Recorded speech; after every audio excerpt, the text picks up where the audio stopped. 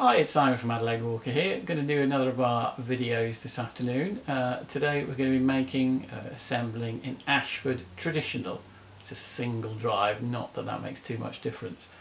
Now we're doing this for a customer and the customer wants to finish it themselves, but my general advice is if you want to put a stain on it, then do that before you assemble it, because life is just a bit easier that way. And my top tip is, you can hopefully see there's a bit of a hole there. If you put a loop of string through that hole and any other bits, then you can just, when you put your oil or whatever it is you're finishing on it, then hang that on your washing line and it just stops it sticking together. I like Danish oil for this sort of thing, but you could use wax or you could use varnish or you could paint it, I guess, as well. So there are a frightening number of steps in this, but I don't think this is too bad compared to some of the other ones we've done. I think it's easier than a kiwi. There are 21 steps for this one, and I'm going to talk about those as we go through. All right. Okay, so this is step one. We are going to assemble the single leg of the wheel and the two side rails. Now, the side rails have a hole in the top, but not in the bottom. So it's the top, the hole that needs to be facing up, and you'll see there's this kind of, what do you call that, depression into which the curved end of the leg fits. The leg has got Ashford on one side and two holes on the other side. You want the Ashford on the outside. So these are fastened together by means of these barrel bolts. There are two sizes of barrel bolts in this. There are two shorter ones, which are the ones that we want now, and there are two longer ones. So it's the two shorter barrel bolts. The Ashford diagrams are quite good because they have a real size, or actual size I should say, picture of the bolt so you can tell what size it is. So that's the one we want. So I think the best way to do these is to just slip the nut into the hole, and then you might need to just change the angle of it somewhat so that when you put your bolt through the rail and into the top of the wheel, it engages with the nut. It's fairly obvious whether it's done it or not. So I'm just going to tighten that up lightly with the Allen key.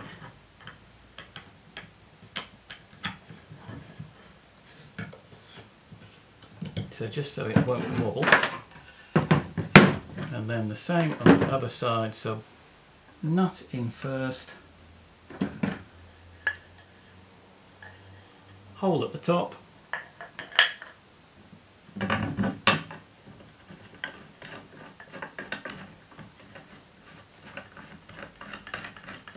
we go. And I'm just tightening that up loosely. Alright, so that's pretty much step one. So you can see these are not fully tightened up yet. I'm just going to now just check the angle at the top. You can see that I've got quite a nice fit there between the side of the rail and the top of the leg. And once it's nicely lined up like that, I'm going to attempt to tighten that up. Okay, we'll tighten all the bolts up again later on, but that'll do for now. And then you can see that's not quite right, that one. So I'm just going to loosen that one off. There we go, that's better. And tighten it up again. And that should now look fairly true. If it's not absolutely perfect, don't worry too much, because we can sort that out later on. So that is step one and step two.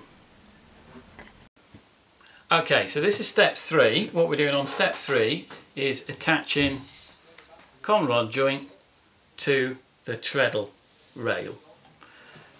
This needs to be the right way round, and I think that's a bit confusing. So if you look at this, I think that's a footman, so that's what I'm going to call it.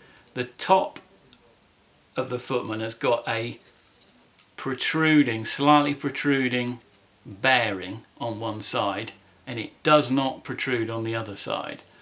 So the side that it protrudes is at the back of the wheel, which means that is at the back of the wheel because the conrod goes up and down behind the wheel, not in front of it.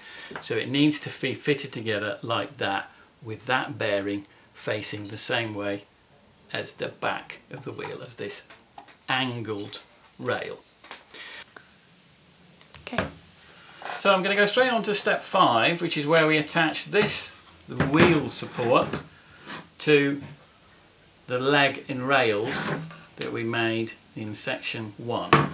So if yours comes like at this one, the crank is already in the wheel support, so I'm just going to take that out, and I'm just going to offer up the frame, the rails to the wheel support. You can see that they do not meet, and this is why we didn't tighten up those rails super tight first off. So I'm just going to loosen them off a smidge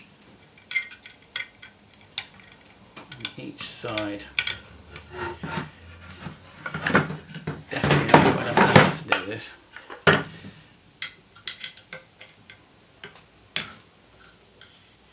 There we are. So I've just loosened it off enough so that I can remove. Okay, so we're going to attach these with a long barrel bolt, which should be the only one you've got left at this point, which goes through this wheel support and then into a bolt in there. So it's the same arrangement as before, same process as before.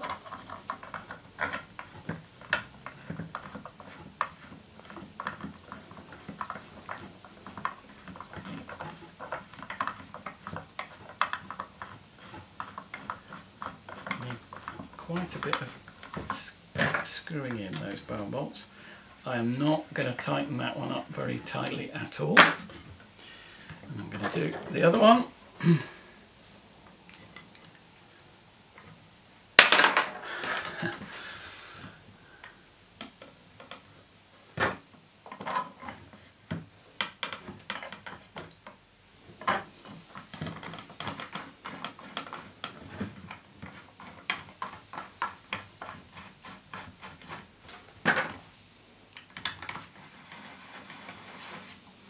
Right, so again, nothing's too tight.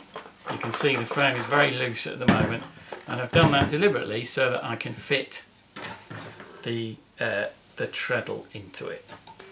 Okay. Alright, so what we're going to do now is attach our treadle rail to our still very wobbly frame. And I don't think the diagram is very helpful here. So I think what you need to do is to lay it out like this, with the angled rail at the back of the wheel, and then you need to have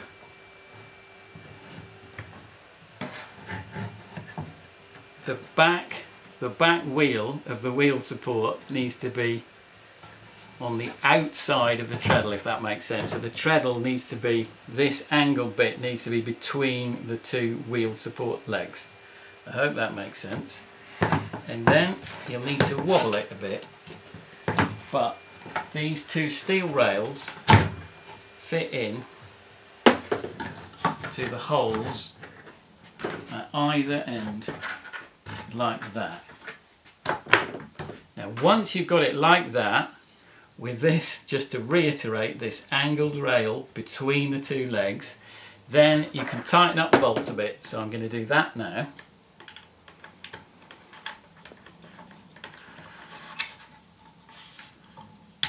So I'm going to probably give these another tighten later, but I've done these much tighter than they were now.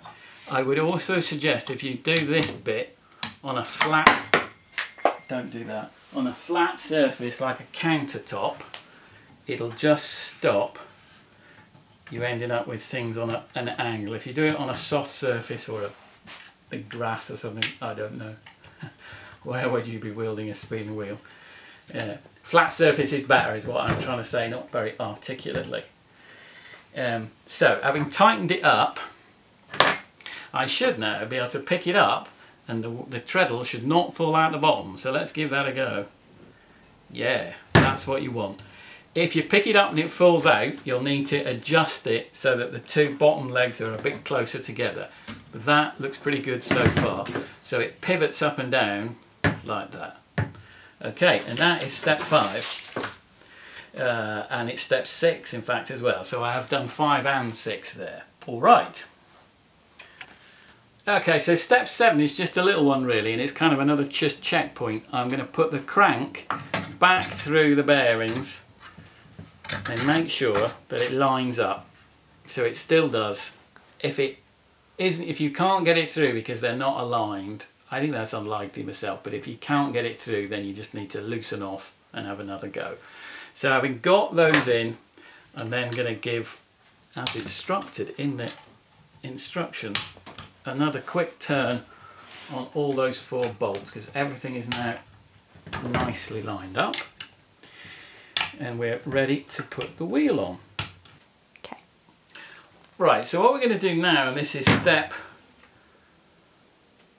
8, is we're going to pop that crank out again. I'm going to put the whole assembly to one side, and I'm going to check that the crank fits through the wheel. So it fits through from the back, and the back is the bit with a big slot in the back of the hub. It's not very clear what you should do if it doesn't fit. Contact your Ashford dealer, I should think. But you can see that that fits kind of snugly, so it doesn't fall through there. So that's all fine. What we're actually going to do at the next step, you can see, I hope, that there is a hole in the crank. I'm getting a nod of the head. And that hole needs to be lined up with that slot so that that pin goes down the slot and through the hole. That's what we're trying to do. Okay, so Ashford suggests at this point that you slap a bit of wax on the crank, so I shall do that. Just make it slide a bit easier. So you don't want it slathered in it, just a little bit on there. Right, so I'm going to bring this back in. And I'm going to get the wheel in position first. So the same thing again, the slot at the back of the wheel hub needs to be at the back of the wheel. It needs to be above the point where the angled rail is. So that just sits in there like that. Okay, this is our 3rd attempt at filming this, because what I've discovered is it's quite difficult to do this when you're on this side, the front of the wheel. But you wouldn't normally do that unless you're trying to film yourself. So I have come round on this side. So we've got the wheel held roughly in place. I am going to now insert the crank through the frame, through the wheel, and into the back end of the frame. Do not worry at this point about trying to line anything up, because it's awkward enough as it is. So you just need to just wiggle that crank there. There we go. That is miles easier when you can actually see what you're doing. And I can feel that I'm through the wheel, but I'm not in the back bearing yet. Or am I? There we go. That's it. I am in the back bearing now. Yeah. So the wheel is now on and spins rather nicely. Good. Right, so this is step 9, and what we're going to do now is line the crank in the slot in the wheel correctly up. So this is the bit we didn't worry about. What you need here is a lazy cake wire, and I'm just going to drop that lazy cake wire just into that slot in the back of the wheel. And at the moment it won't go any further because it is not aligned with the hole in the hub. So I'm now going to just twist it round until the crank is in line with that slot, and if you're very lucky you'll be able to slip the wheel, slip it straight through the hole. If you're not quite as lucky, you'll just need to wiggle the crank a bit, there we go, until the hole in the crank is aligned, and then in this case the lazy cake wire is gone right through the crank and those two are now connected. That was quite a lot easier than I thought it was going to be. Alright, if you ever tried to do this on an older version, the hole is right in the centre of the hub, and that is considerably fiddlier, if fiddlier is a word. So this is these ones where the slot and the pin goes through the back of the hub are miles easier. Alright, so having done that, I'm just going to take the lazy cake wire out, not moving the wheel, and I'm going to slip that little hub pin down the slot, and that's now going to go through the crank. It is a tight fit through the crank, and you will not, unless you're some sort of superhuman person, be able to push it through with a hand, so you need a hammer. It is a little bit awkward, I think, to do this without whacking the wheel or one of the spokes. So I'm going to pause at that point. So I've paused, and I've just got a piece of scrap cardboard out of the packing, and I'm just going to put that behind the hub pin so that I can hit the hub pin without hitting the wheel. So here goes. So if it started doing that, you're laughing, it's gone through.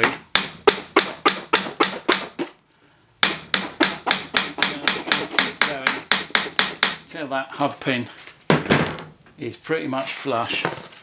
Another little tap on there wouldn't go amiss. There we go, with the hub. And now that's in lovely and tight. So that was step 10.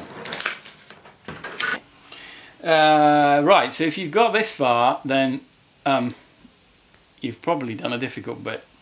All good so far. What we're going to do now, step 11, is attach the conrod to the crank. There is a small black washery, plasticky inner section of the bearing which needs to go on the end of the crank. There is a little what would you call it, slot there in the crank which you may not be able to see, and that little black bearing needs to click into that that slot. It is, in my view, very tight, and you need to push it very firmly. There we go. Once it's on, but getting it on the end of the crank, and then you should hear it click in like that. Big smiles. Okay. It then recommends a little bit of oil on that bearing. So if you've got some Ashford oil, that would be fine, or Ashford aren't going to shout at me, but sewing machine oil or something like that would be fine as well. Just a very fine oil. Don't use your duckums out of your car. Okay, and then making sure that that is not twisted, so that outside edge, outside bearing still facing the back, that then just clicks on to that bit that we've just added. So we should get another click. Woohoo! There we are, and it still runs nice and smooth. Lovely stuff. Alright, step 12, we're going to put the flyer, well, we're going to put the flyer and the whole flyer assembly together. There are 12 of these little brass hooks. They need to be screwed into the 12 pre-drilled holes in the flyer. I think you want to go all the way in so you can't see any of the screw thread. and then the open end of the hook needs to point to the outside of the flyer.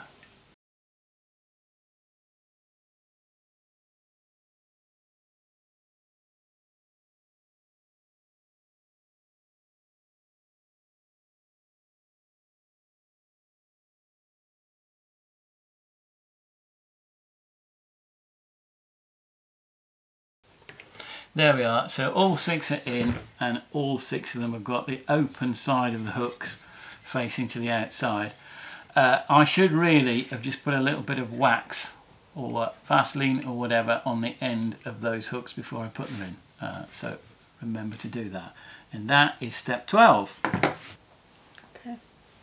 Right, so this is step 12, sorry, this is step 13. We're going to assemble the flyer unit, the mother of all, if you will.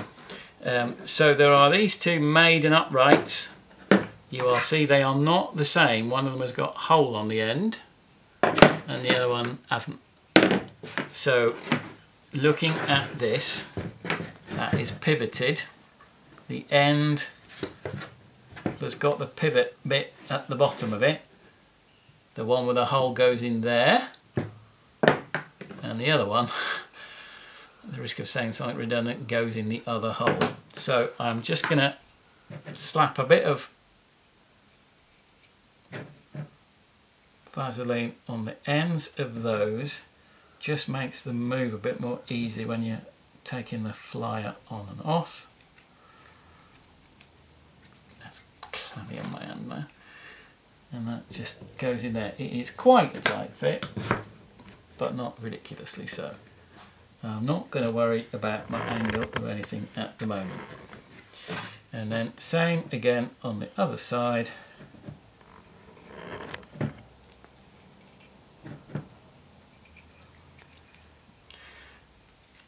A little cloth would be helpful. I'm using my trousers for this. And then that just slots in there. There we go. And then you should have an adjusting knob, which is a spherical piece of wood with a screw, a metal screw on the bottom, and that goes through the hole in the top, and there's a thread in there. That's just used for adjusting your tension really on the wheel. Okay, turn that until the end of it is just sticking out of the bottom like that.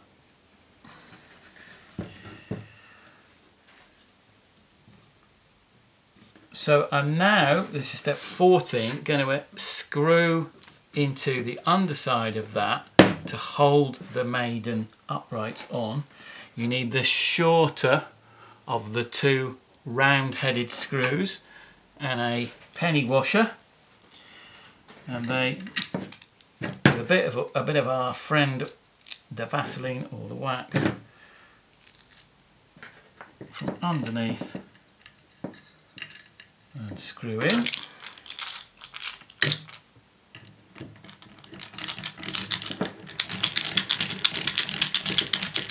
You don't want to do these too tight, because then you won't be able to move them.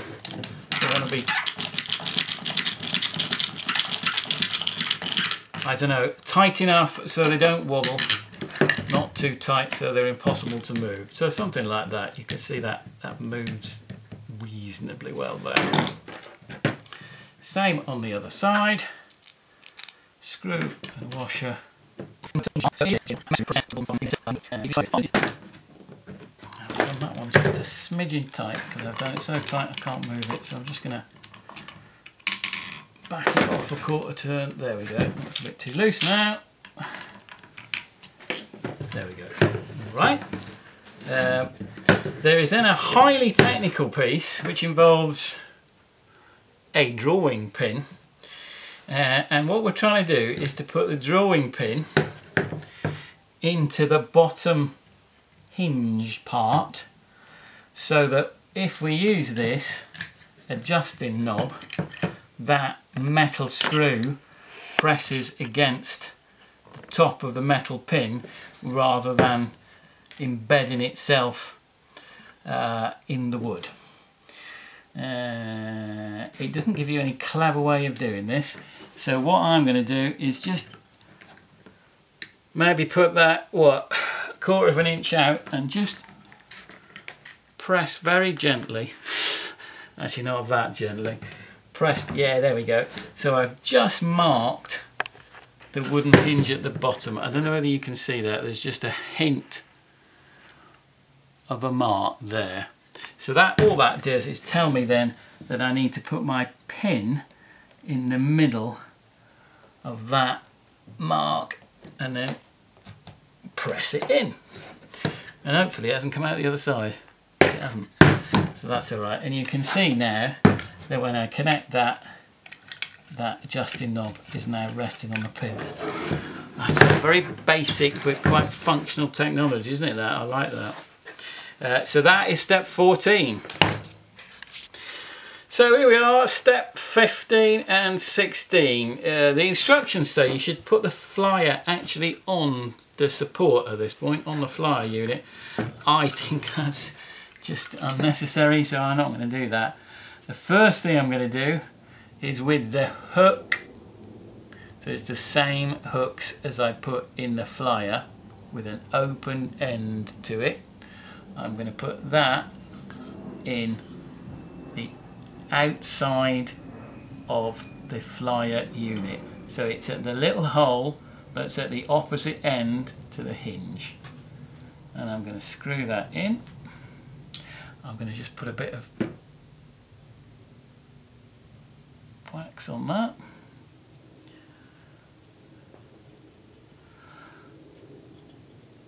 And then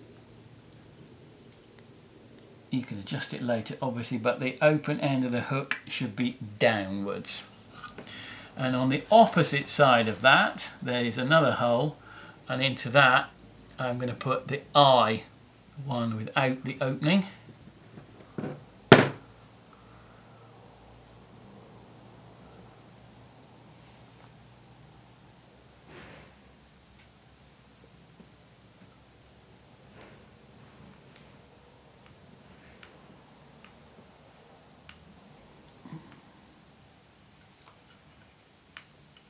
There we go. And then when that's in the, I don't know how to say that, the eye should be facing the backwards, not upwards, if that makes sense. Alright, at this point I am going to put the flyer in. So just adjusting my maidens as needed, and then that will just clip in. I should have put the bobbin on first.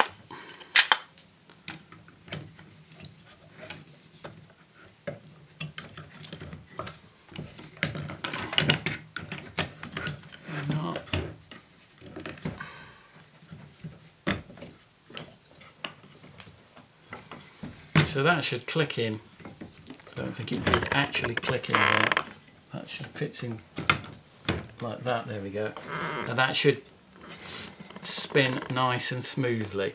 If it doesn't, then you probably just haven't got the two maidens aligned properly. That doesn't look quite right even there. So just make sure that that spins nice and true there.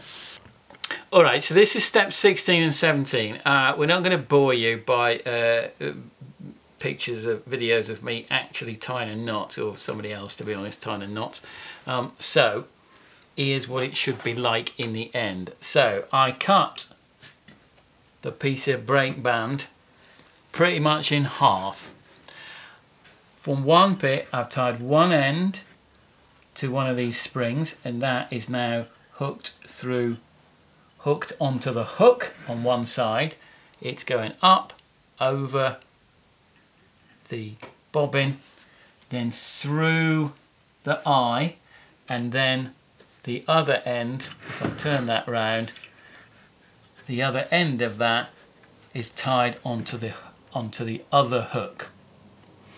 And then the other piece of cord, I have tied one end onto the other end of the same hook, and its far end I'm threading through the little hole in the tension knob,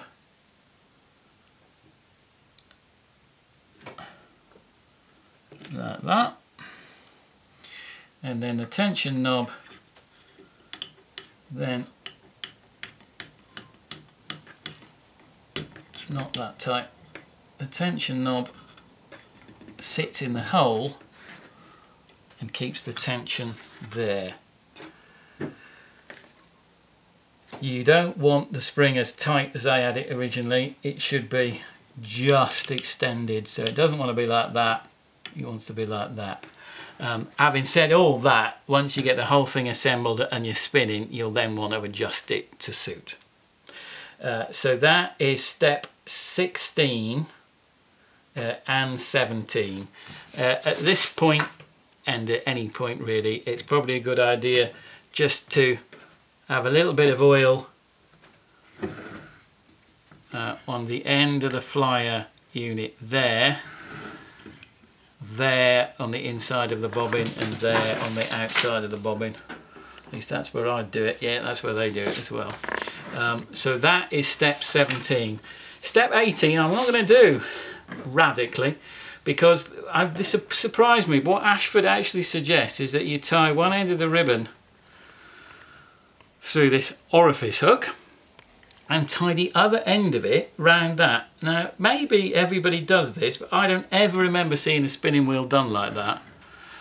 Most cases, people tie it in a loop and then hang it off the tension knob. So do whatever you want on that. I don't think anybody needs me to tell them how to tie a piece of a ribbon through a wire. So that is step 18.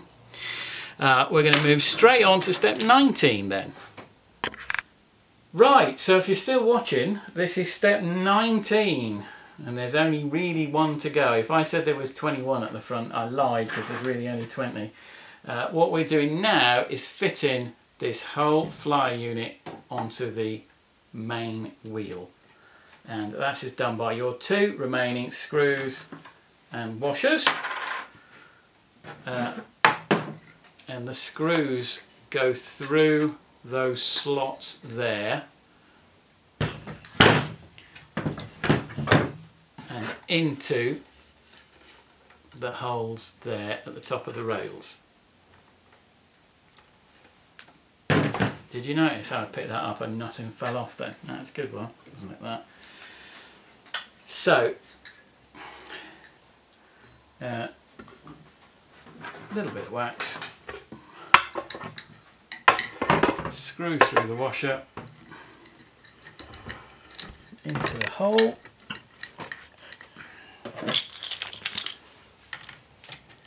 like many of the things on this wheel, it doesn't want to be too tight to start off with, so I do that so that I can still easily move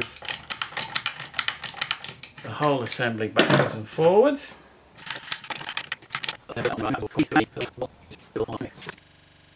Alright, so there we go. So as I said, I've not tightened that too much so that I can move that backwards and forwards quite easily, which will allow me to line up the wheel with the whirl on the fly. I'm going to turn this so you can see down it, but this is the way I think is the best way to do it. So if you position yourself where the camera is, then you can see whether the wheel is not aligned with, whether the flyer rather is not aligned or is aligned with the wheel. So I'm just going to move that across until that looks pretty aligned from me. My cameraman is nodding reluctantly, and then without moving the flyer, I'm just going to tip that forward and then tighten up those same screws. You can't see those screws, I realise from here, but it's the same ones as in the previous step. So that's now nice and tight, and hopefully when I tip that back up they still look aligned. I'm getting a nod, so that's good. So that is all but the last step. Alright, so step 20, the last step. So what you want to do at this point is make sure that this adjusting knob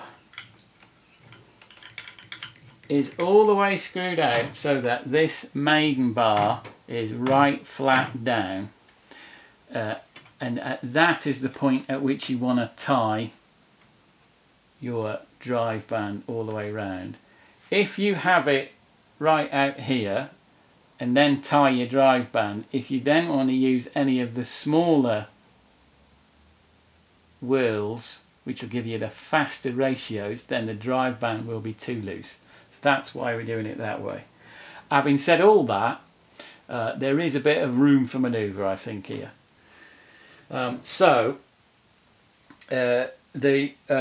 The standard string-like drive band is the one that comes with the Ashford traditional, and that wants to go. I'm going to do it this way, so I'm going to put it round that large wheel, not trying to get in the way of the camera, and then I'm going to thread it round the wheel.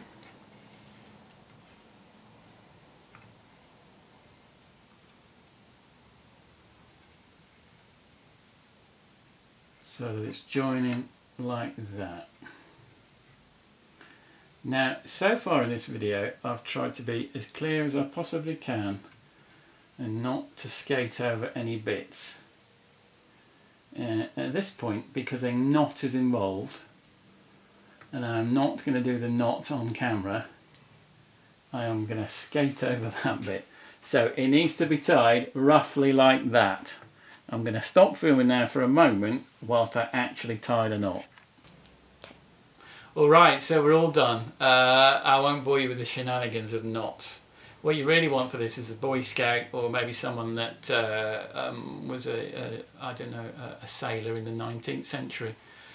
If you can't find either of those, then do the best knot you can, which is what we've done. It may be a clove hitch.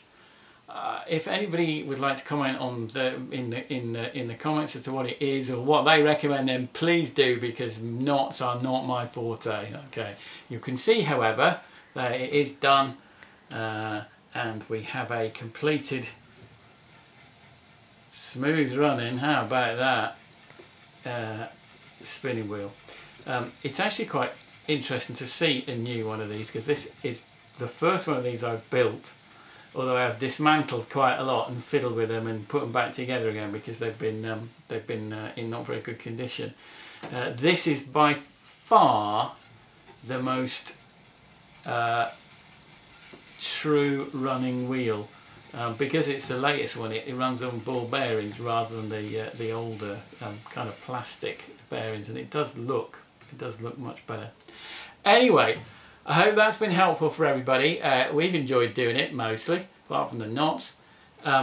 If you've got any comments or suggestions, or if you found it useful, then give us a comment below, and we'll see you soon. Thanks very much.